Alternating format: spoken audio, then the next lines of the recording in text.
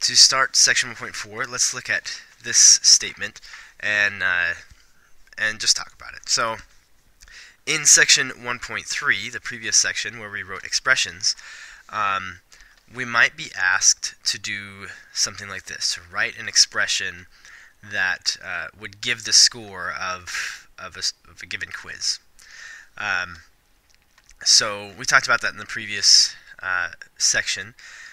We would take 32 and we would subtract the number wrong. That would be x. Right, then we would take that, 32 minus x, 32 minus the number wrong would be the number correct. If you take the number correct and divide that by the total possible, 32, and then multiply that by 100, that gives us the percentage. Okay, so that's an expression that represents the score of a given quiz. Let's look at another example. So if you buy tickets for a baseball game online, and it costs $20 a ticket, and then there's a $5 convenience fee, which they will charge oftentimes when you want to buy seats next to each other. So again, we might be asked to write an expression that represents how much we would be spending on tickets. So we'll pay $20 per ticket, so we have to multiply by the number of tickets, so 20x would represent that. If we plugged in the number of tickets, 20 times that number would be how much we spent on tickets, plus that $5 convenience fee.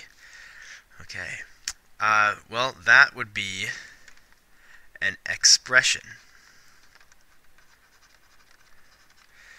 Right,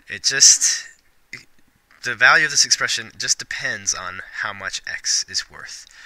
Down here as well, this is an expression.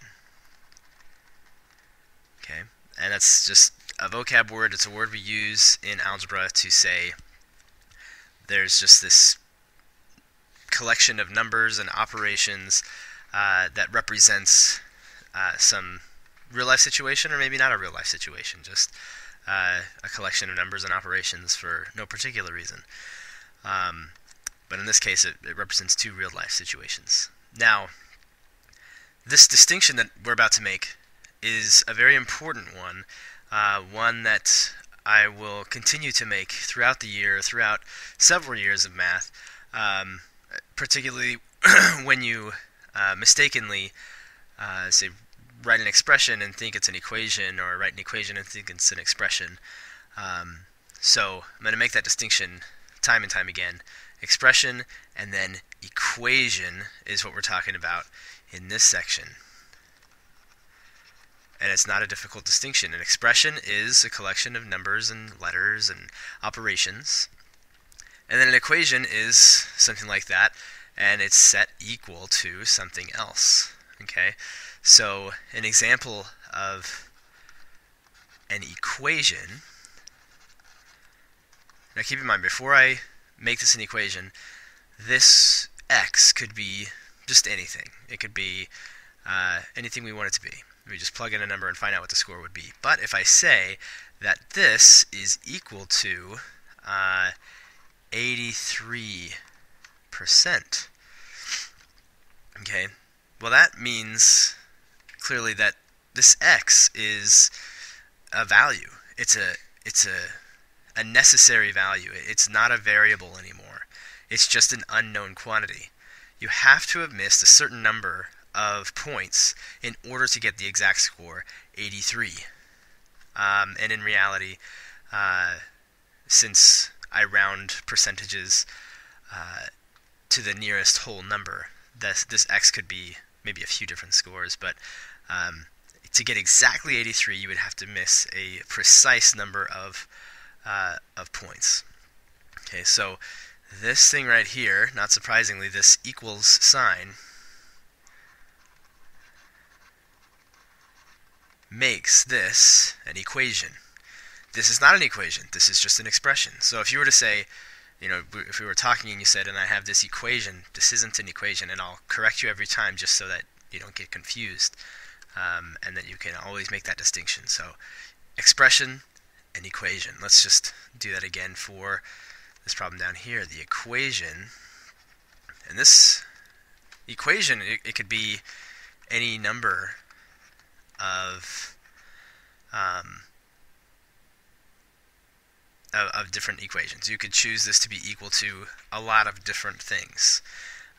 But just for an example, we could set this equal to 45.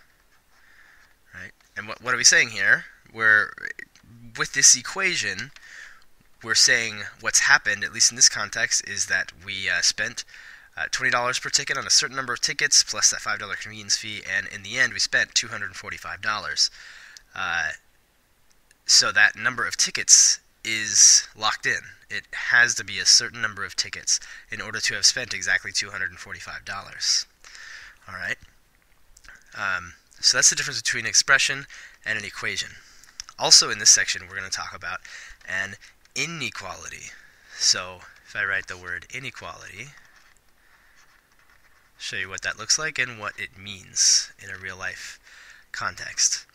So we have an equation that means that one thing is equal to another thing. In an inequality, there's that equal root word in there, but this in prefix negates the equality, so it's just not equal. And if two things are not equal, that means that one is bigger than the other, one is smaller than the other, and so on. So what could an inequality be representing in this situation? Well, this 32 minus x divided by 32 times 100. If I said that this was greater than 72, right, greater than 72%, what might that represent in a real life situation? If we're talking about a quiz and we're saying that this represents your score, given the number that you missed, and that score, your score, is greater than 72%, that would represent maybe in order to pass the class or get a B in the class or get an A in the class, you have to, on this next quiz, get at least a 72%, get more than 72%. We might even say greater than or equal to. Right? That's what that little mark there means. Your score, that would be this expression represents your score, is greater than or equal to 72%. Right? In order to be safe and to get the score in the class that you want, you would need to get a greater than or equal to 72% on the upcoming quiz. That's what that could represent. Right? All right, so let's go down here and talk about this guy. So if we were to write an inequality in this situation, we could write 20x plus 5 not equals. In this situation, we would probably see something like less than or equal to 300. All right. In this context, up here, 72 represented a percent. 300 here represents a dollar amount, because when you know the number of tickets that you bought, this expression will tell you how much money you spent.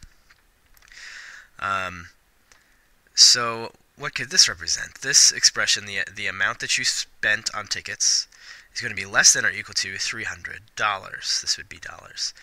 Well, that might mean that you have $300 to spend, and clearly you don't want to spend more than that. So you can spend up to 300%. You can spend exactly $300, or not 300%, $300. You can spend as much as $300 or less. You can't spend more. You can't spend more money than you have, or you shouldn't. If you don't have it, you shouldn't buy it. Or if you don't have the money, you shouldn't buy the thing that you don't have the money to spend it on. So that's what this inequality could represent. It might actually be representing something else, but certainly works. So the amount of money that you will spend is got to be less than or equal to the amount of money you can spend. Okay, so just putting right next to each other and distinguishing between the expression not equal to anything. Nothing's decided here. This, given the number wrong on the quiz, will give you your score on the quiz. This, given the number of tickets that you purchased, will tell you overall how much money you spent on tickets. This equation is saying this happened. You got an 83%. So that locks in the number that you got wrong. This 245 locks in the number of tickets that were purchased. So you have to have bought an exact amount of tickets in order to spend exactly $245.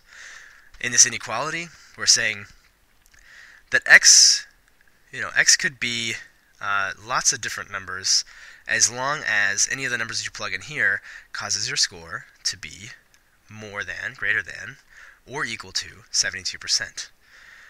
And in this situation, this x could take on lots of different values as long as that number of tickets causes you to spend at most $300, so less than or equal to $300. Alright, so again, I'm going to make that distinction over and over, especially the difference between an expression and an equation. Those get mixed up a lot. And even if you just say, because you're used to saying the word equation, if you call this an equation, I'll just correct you and say, no, remember, that's not an equation, there's no equal sign. And a lot of times people will want to take an expression and turn it into an equation when it's not. When you're given just an expression to work with, and it's not set equal to anything, it's not an equation. I wouldn't solve this. People say solve a lot. How do I solve this? There's nothing to solve here. We only solve equations and inequalities because some kind of a statement is being made. Alright, so we'll do some practice problems in the next video. Thanks for watching.